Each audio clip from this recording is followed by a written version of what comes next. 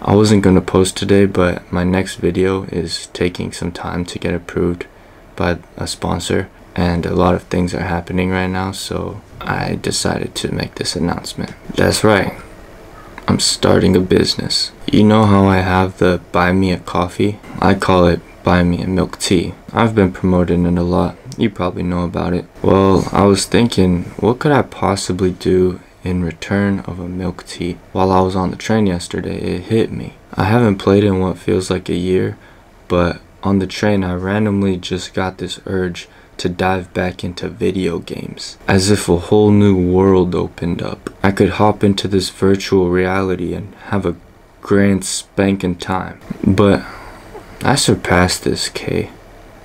This is an activity of my past. And then what hit me was, charge for it. If I'm going to play games, I might as well get bread. The details are on Buy Me a Coffee, but the rundown is basically a payment every month, $7 for an hour a month, $15 for an hour a month with face cam. My face is double the price. We cannot be forgetting that. $31 for an hour a week, $62 for an hour a week with face cam, $480 for an hour a day, and $999 for an hour every day with face cam.